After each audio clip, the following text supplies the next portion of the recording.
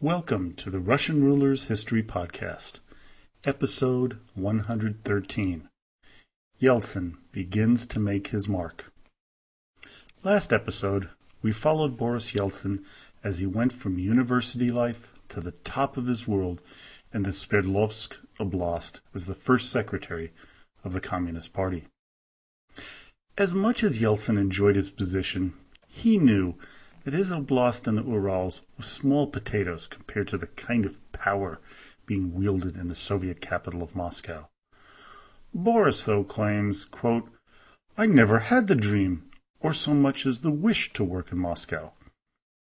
Others remember his ambition a little bit differently. The winds of change were blowing through the Soviet capital, starting with the death of Leonid Brezhnev. Yuri Andropov viewed Yeltsin quite positively, but he also passed away. Konstantin Chernenko slowed down any advancement for Boris, but then he too died quickly after taking office. Then a new and younger man, filled with ideas of reform, came to power, one Mikhail Sergeyevich Gorbachev. At first, the new leader was a little wary of Yeltsin, not sure of what type of man he was. But this was also a two-way street, as Boris wasn't so sure about Gorbachev either. As Colton puts it in his biography of Yeltsin, quote, "Stylistically, the two were like oil and water." He continues describing their differences, and I just love the way this man describes Yeltsin in his relationship with Gorbachev, and I just highly recommend the book on Yeltsin. Quote, "Gorbachev was from the sun-drenched plains bordering the Caucasus Mountains, had become a communist in his early 20s, received a law degree at Moscow State University, the oldest and most prestigious university in Russia, made his career in the Komsomol and in general party leadership, and married to a Marxist philosopher. Yeltsin was a half-foot taller, athletic, and a full head of hair. Gorbachev was garrulous and even-tempered. Yeltsin was spare with words and irascible. Gorbachev's favorite authors were the romantic writer and poet Mikhail Lermontov and Vladimir Mayakovsky, the futurist bard of the Bolshevik Revolution who died a suicide. Yeltsin preferred Chekhov, Pushkin, and Sergei Yesenin, a poet who wrote of love and village life, married 5 times, including once to Isadora Duncan, and who also died by his own hand. In music, Gorbachev's taste ran to symphonies and Italian opera. Yeltsin, it was folk songs and pop tunes. These two men were almost complete opposites, as you can see. Yeltsin believed early on that Gorbachev was over his head as general secretary because he had it easy when he ran Stavropol, as opposed to the one he ruled over in the tougher region of Sverdlovsk. Boris's oblast had twice the population, and Stavropol was seen as a vacation spot for the higher-ups in the Communist Party, while Sverdlovsk was more of a working region. Still, in 1985, Gorbachev was the first secretary of the Communist Party of the USSR, and he held the power to move Yeltsin from his comfort zone in Sverdlovsk. On April 12, 1985, Yeltsin was made to take on a new job in the Central Committee in the Construction and Capital Investment Department in Moscow. After 3 months on the job, Gorbachev nominated Yeltsin for the chairman's position, which was approved by the Politburo despite objections from the elderly Nikolai Tikhonov. Now in Moscow, Yeltsin began to impress Gorbachev with his work ethic and style so much that the first secretary nominated Boris to the position of first secretary of the Communist Party of the city of Moscow. Now, in his autobiography, Confession, Yeltsin remembers what he thought and did when he found out about the pending appointment. Quote, "For me, this is a bolt out of the blue. I stood up and spoke out about the inappropriateness of such a decision. And also, I did not know cadres so well in Moscow, so it would be difficult for me to work in that position." When Gorbachev pushed him, he remembered, quote, "The conversation in the Politburo was not simple for me. Again, they said to me that party discipline applied, and they knew better where I would be of the most use to the party. In general, once again puzzling over it, understanding full well that the Moscow party organization could not be left in such a state, and throwing out suggestions as they went about whom it would be better to send there. I agreed. Again, Boris's recall is somewhat different from reality, though. Nowhere do we find any evidence that Yeltsin did anything but become excited at getting the promotion. So take his words with a big grain of salt here. When the nomination of Yeltsin to replace the retiring Viktor Grishin as the first secretary of Moscow was made, the conversation went something like this, according to Colton's biography of Yeltsin. Gromyko. It should say in the text of the revolution that Comrade Grishin will be assigned to the group of advisors. Solomentsev. That's right. Vortiknov. Yes, it has to be written up like that. Gorbachev. If the comrades have no objections, I am available to take part in the plenum of the Moscow Gorkom of the CPSU. Now, let us talk about who the candidate for the post of Gorkom First Secretary. The question is about the party organization of our capital. This makes it appropriate to recommend for this post someone from the Central Committee who has work experience in a major party organization and knows about the economy, science, and culture. There is a suggestion that we recommend B.N. Yeltsin. Vorotnikov. Good idea. Solomentsev. Sure. Gorbachev. I have had a conversation with Comrade Yeltsin. He understands the place and significance of the Moscow Party organization, how thorny and complex work as first secretary of the Moscow City Committee would be. The capital, after all, is the capital. It is our administrative, economic, scientific, and cultural center. In population size alone, Moscow is like a real country. Vorotnikov. Yes, a country like Czechoslovakia. Gorbachev. Do the comrades have any other suggestions? Members of the Politburo? No. Gorbachev. In that case, Comrade Yeltsin, we will be recommending you as first secretary of the Moscow Party Committee. Shortly thereafter, at the next plenum, when Grishin retired and gave a short speech thanking everyone for their treatment of him, Yeltsin accepted his position. As he went on to say, 5.5 months ago, I was elected as secretary of the Central Committee.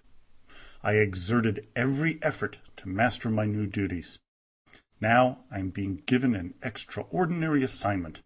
I shall do all I can in order to participate actively in every innovation taking place in the party and the country, in dealing with the problems Mikhail Sergeyevich has been speaking about. I will try to justify your confidence. Gorbachev replied, We certainly hope so, or else we would not be making such a decision. Do we all approve of the motion? And they all yelled out, We approve. As was common in the Politburo, the vote was unanimous. Moscow was a megalopolis with a population nearing 9 million. As Colton put it, it was Washington, New York, Boston, and Los Angeles all rolled into one. Yeltsin was also stepping into some very big and famous shoes, as others who served in his position included Vyacheslav Molotov, Lazar Kaganovich, and Nikita Khrushchev. In the old Soviet world, say under Brezhnev, this would have been the last position for Boris, as it was as cushy as it got. He was also moved up as a candidate member of the Politburo, able to discuss issues, but not quite ready or allowed to vote yet. We've now made it to the year 1986, and Yeltsin was settled into his new position, but not without enemies. Number one among them was someone who knew Boris from Sverdlovsk, and that was Nikolai Ryzhkov. He felt that Yeltsin had too big of an ego and was very self-centered. Unfortunately for Ryzhkov, he was only made a member of the Politburo after Boris had been elected to the job. Gorbachev, Ligachev, and Ryzhkov met, where Nikolai was blunt in his assessment of Yeltsin. As Colton put it, quote, some years later, Gorbachev would admit to him that he rued the day he snubbed Ryzhkov's advice about Yeltsin. Another enemy in the wings was one Evgeny Razumov, who knew Boris since 1976. Others had written to the Politburo from the Sverdlovsk Oblast, telling them that they were making a mistake, but no one did anything about it. After a few months on the job, Yeltsin delivered a 2-hour report to the Politburo, telling them that the previous administrations had only made the exterior of the city look pretty, all the while ignoring the numerous serious problems. Sitting there, likely seething, was none other than Grecian, who was still a member of the Politburo. He took the beating because, how he put it, quote, this is how we were raised, not to contradict the opinion of the leadership, which was where the assertions of the keynote speaker were coming from. On February 26, 1986, at the 27th Congress of the CPSU, Yeltsin began to make his mark on the national stage as he called for major changes to be made, particularly on how the system squashed innovation because of an, quote, inert stratum of time servers with party cards. And the Soviet Union was cursed with a certain infallibility of officialdom. He further went on to say that the structure of the USSR needed change along with periodic accountability, which covered everyone from the General Secretary on down. This was a bold and dangerous position to take. When he was questioned about why he didn't say anything 5 years ago at the last Congress, he simply replied, quote, I can answer and answer sincerely. I did not then have enough courage and political experience.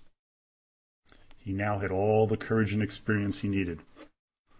He would need both of them in the coming years.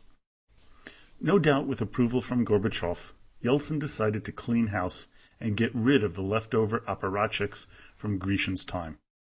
In a speech on April 11th, Boris made it clear that the times, they were a-changin'. Quote, the city authorities have been playing make-believe. We know what we're doing. Everything is A+ here. We're the tops in the world. There's no need to wash Moscow's dirty laundry in public. Those who keep on thinking this way should vacate their places and clear out. Quickly thereafter, Yeltsin had the mayor of Moscow, Vladimir Promyslov's resignation on his desk. Replacing him was Valery Saikin, former director of the largest auto manufacturer, Zilworks. In less than 2 years, Yeltsin replaced all of the secretaries of the Gorkin, 2/3 of the Rayon first secretaries, and almost all of the leaders from Promyslov's administration. Boris brought in younger men with factory experience to run the administration and to carry out his orders. When Saikin laid out plans to provide apartments for every citizen in Moscow by the year 2000, along with an expansion of the subway system, Yeltsin crossed out the date and changed it to 1995 and dramatically increased the projected expansion of the subway. Saikin was shocked.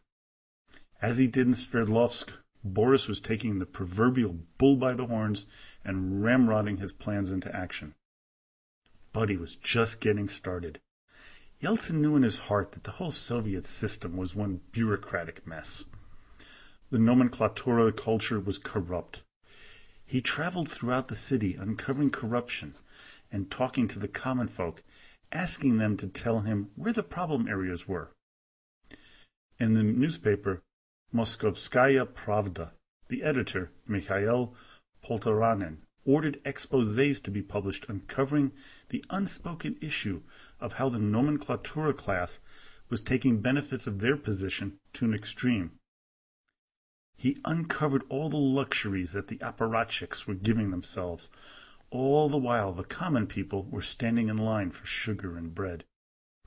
This was an era of glasnost and perestroika, and Yeltsin was taking the openness to an extreme. This made him a darling of the journalists, who were now allowed to tell the truth and not to be as monitored as they had been in the past. Vladimir Mezentsev, a reporter from the main television station, Ostankino, gushed over Yeltsin. He was saying words no one was then saying about the canonized Komsomol, and by extension, about the party. He was saying that they didn't let me say at Ostankino. He was speaking for all of us who wept at the hypocrisies of the communist way of life. Yeltsin's harsh way of talking and actions were making enemies all over, but he explained why he did it. Quote, "In Moscow, there was no alternative. This is a bewildering city. I had a difficult legacy to deal with. And you have to take into account that all of us who today are over 50 grew up in the time of administrative command methods. You can't get away from this. Thus far, we have no other methods. We educate ourselves and try to find something different, but it all goes very slowly. When I worked in the Gorkum, 90% of the problems that arose had to be dealt with immediately and decisively. The situation demanded it." Moscow was in a tizzy, as it was not only the most intellectual city in the Soviet Union, making it very reform-minded, it was also the city with the most conservative elements of the government. The hardliners were bristling against all of the changes. As Gorbachev was to remember, it was not easy to work in Moscow, and Yeltsin felt, likely more acutely than others, the resistance of the party and economic nomenclatura to perestroika. Yeltsin happened upon obstacles that in Sverdlovsk he did not suspect existed. What began to disturb Boris was the pushback on his reforms, and to his real shock, the pushback he was getting from the man who started glasnost and perestroika, Mikhail Gorbachev. But one of the reasons that their relationship began to fray was Raisa, Mikhail's wife. She had begun to involve herself in politics, especially the local variety, and nudge her way into some of the projects in Moscow, like the creating of a project that would change the gum department store into a museum, much to the dismay of Yeltsin and Mayor Saikin. Both men appealed to the General Secretary to stop the project. What they found instead was an angry husband who would not hear of it. When, in 1989, Yeltsin was asked by the U.S. ambassador whether he would bring his wife Nina Yeltsina to America with him, Boris shouted, "No, absolutely not. I'll not have her acting like Raisa Maximovna." The tension between the two men began to grow. Vitaly Tretyakov remembered that Yeltsin's aggressiveness was irritating Gorbachev. Quote, "At first it was a positive, constructive aggressiveness, the wish to do what it seemed to him Gorbachev expected, and to do it better and faster than the others. But when it came to light that the General Secretary did not view Yeltsin's zeal and shockworkness with gratitude, Yeltsin took a turn toward an aggressiveness that was destructive of the power of the leader of perestroika. Boris felt that Gorbachev was beginning to waver on his plans for reform. As he put it, "You could not talk of any democracy in the Politburo. After the General Secretary's preamble, everybody was supposed to get up and read from a little card, 'Hooray, I agree with everything.'" For his part, Gorbachev began to put clamps on Yeltsin, such as ordering the editor of Pravda to stop covering of Boris in the press. On top of that, 3 people with equal or less time on the Politburo leapfrogged over Yeltsin, becoming full voting members of the leadership committee, leaving Boris in his non-voting post. Yeltsin, by this time, had had enough. He called for a democratization of all spheres of life. Gorbachev was infuriated. He said, "We cannot break the knees of the party and society. We need to speak respectfully about party members who have been carrying and will carry the load and who are experiencing losses. They may have weaknesses, but they have strengths too." The rebuke by Gorbachev shook Yeltsin. During a Politburo meeting, the General Secretary reiterated his dress-down of Boris. Quote, "Let us not over-dramatize, but this kind of conversation has been good for Boris Nikolaevich's practical work. He cannot be immune to the criticism that he calls on all of us to make. Yeltsin replied, I'm a novice on the Politburo. For me, this has been a lesson. I don't think it came too late. And Gorbachev said, you and I already had words on this subject. By all means, take the lesson to heart. This conversation has been necessary. But you are an emotional person. I don't think your observations will change our attitude towards you. We have a high opinion of your work. Just remember that we have to work together. You are not to set yourself or show off in front of your comrades.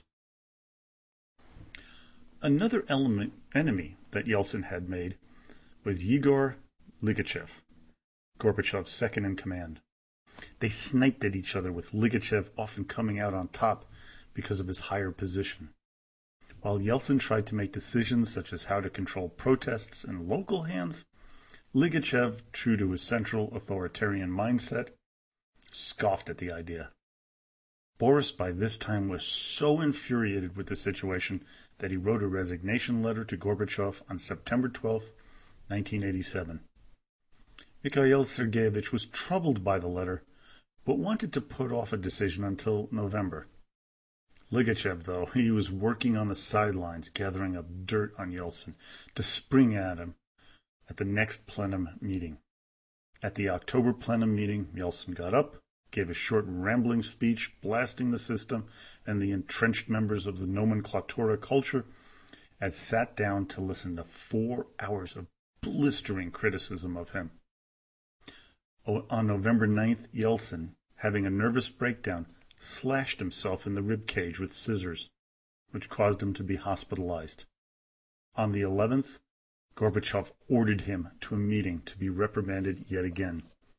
They were beating a man who was already beaten down. By February of 1988, just 2 years after being elevated to his position on the Politburo, he was stripped of his position. Join me next time when I recount the amazing rebirth, the political rebirth of Boris Yeltsin, an event that was just remarkable and totally unexpected.